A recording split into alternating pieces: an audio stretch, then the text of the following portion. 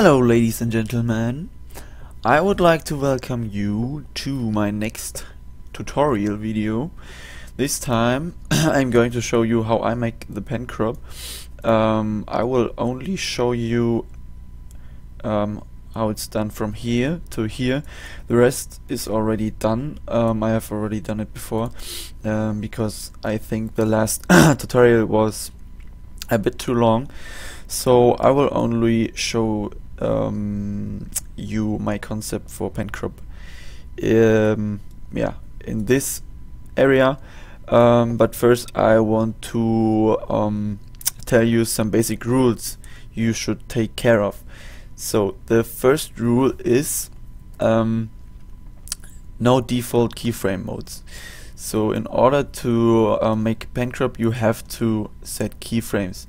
And for that it is important that you don't use this linear keyframe mode, but in most of the cases you want to use the smooth mode, but sometimes also fast or slow, but never use the linear keyframe mode. The second rule is sync it with the velocity. If you have like a velocity boost where it speeds up, like here, you should do something with the Pancrop. In most cases I do like a zoom in to the weapon or just in to the middle of the frame, but you should definitely do something with it. Also here the velocity where it becomes slower, maybe zoom out, or I don't know, just do something with the Pancrop so the velocity and the Pancrop are always synchronized in some way. The next rule or the next tip is add variety and find your own style. So don't just copy what I'm going to tell you, but find your own style. There's unlimited ways of doing the Pancrop, and there's a lot you can try out, and just find your own style, what fits the music the best, and just add some personality. And my last tip is make it decent, don't exaggerate it. So for example, what I just told you about the velocity, if you want to, add a zoom in at the velocity boost, don't exaggerate it. Like don't do something like this from normal to here in like 2 frames. That's too heavy and looks unnatural and bad in most cases. Of course, if you're using it as a stylistic device, you can use it, but you should really not exaggerate it. So yeah, that's it so far for the rules. Let's start with the actual Pancrop. Yeah, the Pancrop is mostly synced with the beats and the velocity, so you always have to take a look at the beats and the velocity, but in first place you want to sync it to the music, so to some beats or bass drops or whatever. So let's start. At the very first frame you go to this box here and make it bigger. So this box represents the whole frame.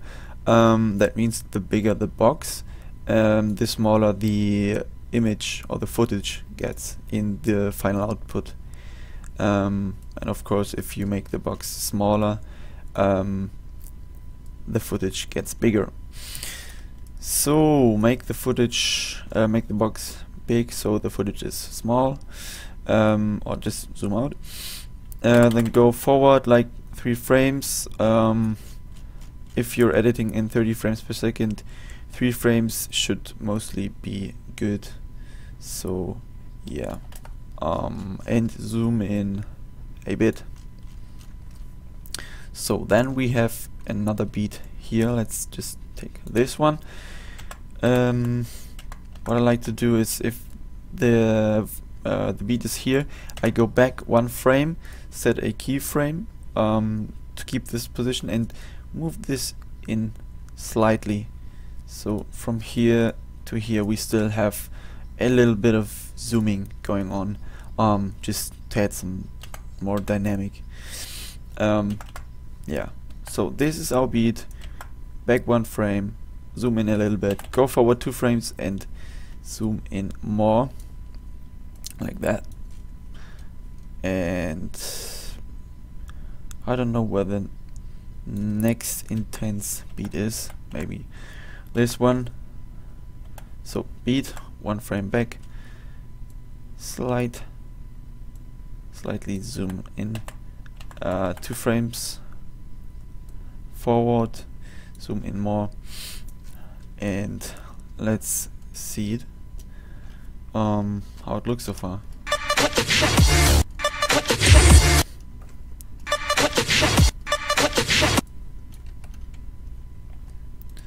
Oops, let's lower the resolution so we can play back it faster.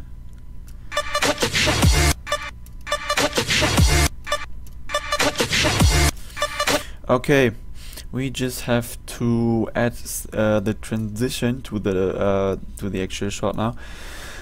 So what I like to do is to go on the very last frame here, go back, yeah, maybe 2, 3, 4 frames, zoom in a bit again, then go to the last frame and zoom in quite a lot.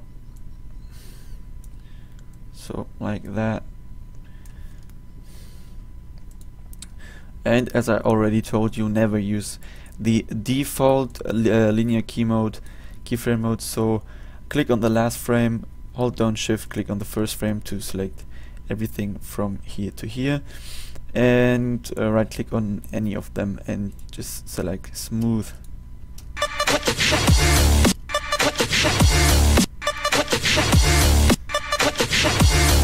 That looks nice. So now we have the shot.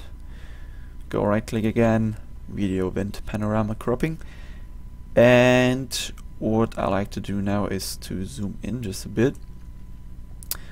That's also one of the tips I just gave you. Just really decent and not something like this that's way too heavy. Just some decent zooming. And now I rotate it to either left or right, doesn't matter. Can add some diversity with that. Sometimes to the left, sometimes to the right, and so on. So 2, 3, 4, 5 frames. Yeah, let's say 5 frames. So then just right click anywhere in the box and select reset. So the whole frame is filled again with the footage. Then zoom in a bit and rotate it just a bit to the to the side. You also have rotated to at the first frame. Then that's what I was talking about. Here's a little velocity boost. So here's the beat. Go back one frame, set a keyframe, and you should always have some motion in the Pancrop. So now I will just zoom out a little bit more and rotate to the other side, and then go forward 3 frames, zoom in a bit, and go to the very end, and just reset and zoom in a bit again. Click on the last frame, hold down shift, and select everything.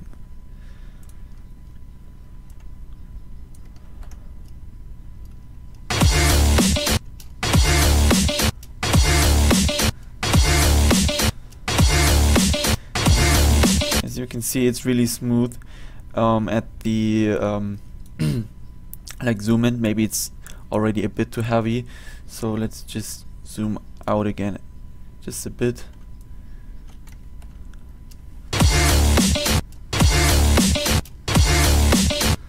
Okay, and I think this looks really good. So go to the next clip and do this same again. Zoom in a bit, rotate maybe now to the left.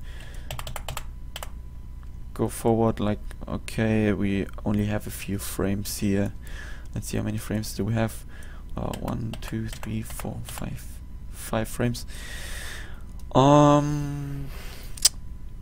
Let's just go forward 3 frames. Like this. Okay. And now for the last 2 frames, rotate to the other side and zoom in a bit more to create the transition to the scope scene.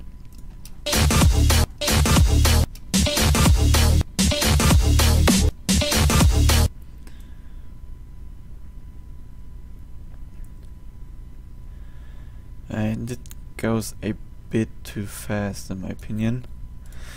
So let's adjust the keyframe positions. Take the middle one, or let's just delete this one. Go from the first frame, zoom in a bit, rotate, and go to the last one and zoom in quite a lot to create the transition. And whoops,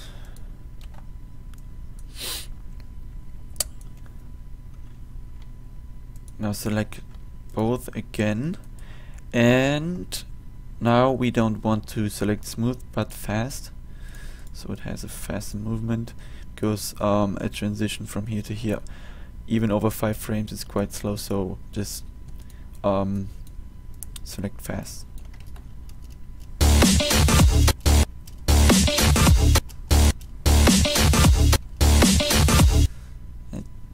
Doesn't look quite right, so I think it rotates to the wrong side, so just change the rotation to something positive.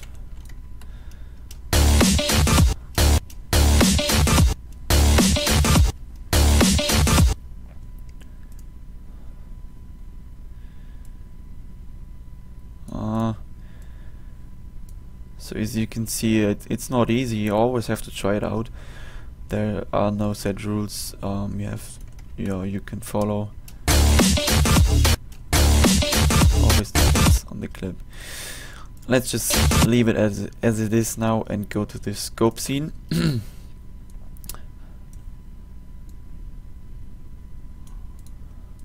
Let's see. It zooms in.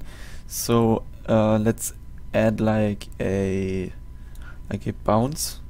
In the transition, a bounce transition. Rotate to the right, to the left, like that.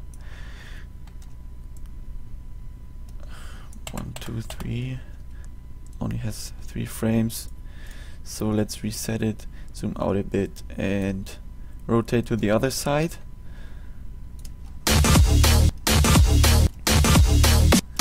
So we have this really fast movement. Oops. Reduce the zooming a bit.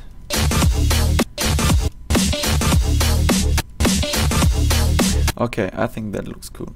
And now we're at the point where I have already added the Pancrop. So I think that looks really cool. And so yeah, I will now show you the final outcome. I hope you found this tutorial useful, and I hope you can use my tips to find your own style and to improve your Pancrop making skills, editing skills, whatever.